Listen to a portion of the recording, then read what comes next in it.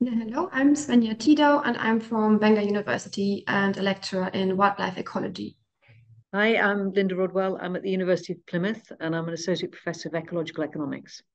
Hi, I'm Ben Wray. I'm a specialist advisor in marine ecology at Natural Resources Wales.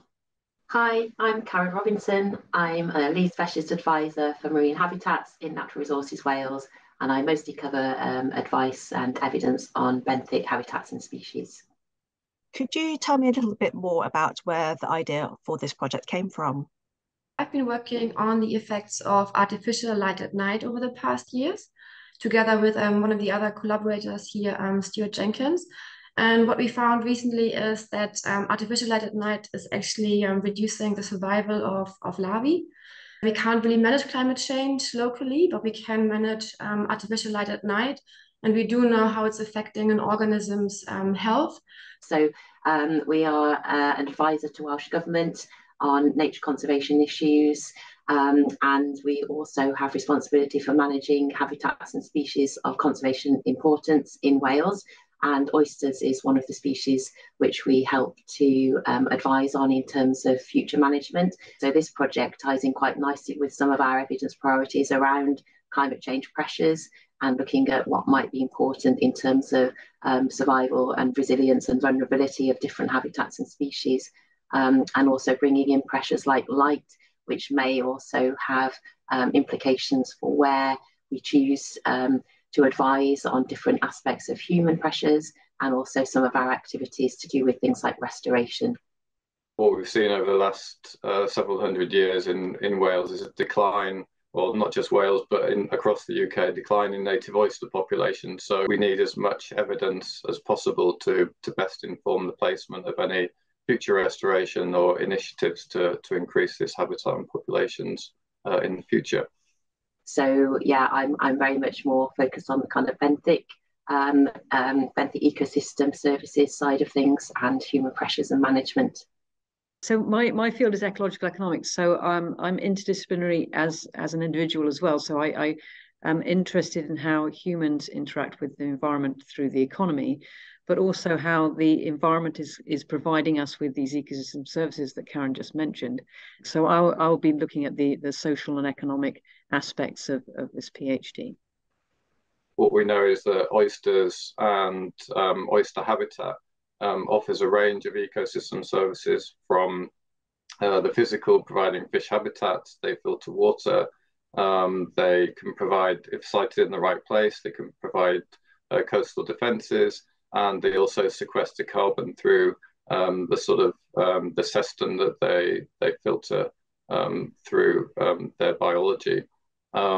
But oysters also provide a huge cultural value as well in terms of what they mean to people, in terms of their cultural heritage. And what kinds of skill sets would this PhD require?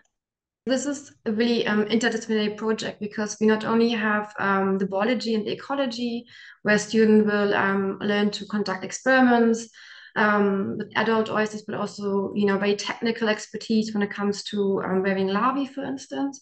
But we also have the social science component that Lynda will be leading, and obviously the very applied perspective that Ben and Karen are bringing in. So I think this is a great opportunity to get a really interesting skill set. And I think it's also really suitable for someone who either has a biology background or a social science background.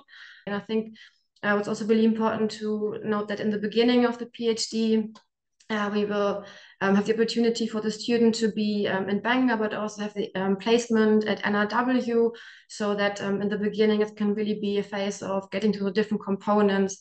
I agree entirely with what Svenja just said.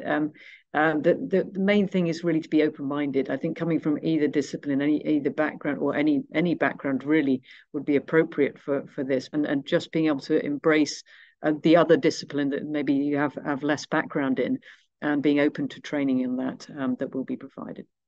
The student will be based in Bangor, but also have a placement at NRW, so to be really able to understand where's the resource management component coming into, what skills are needed. So I think it's also a great opportunity to already link into potential future employment and see where these projects are going. And the student will also really learn these technical skills in the laboratory. So I think it will be a really colorful mix of experiences.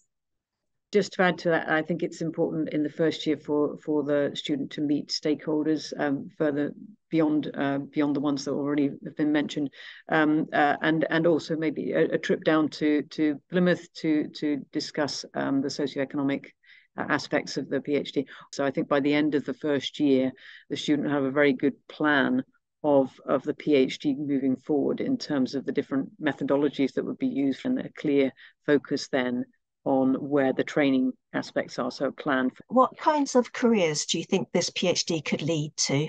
Because it's interdisciplinary, it opens so many doors, and that's really what's so exciting about this PhD. The careers could be academic, they could be research, but they could also be about environmental management, and those are very exciting opportunities. They're welcome to get in touch with me via email, and if they've got specific questions to, either Ben or Karen from NRW or Lynda, then I'm happy to put them in touch.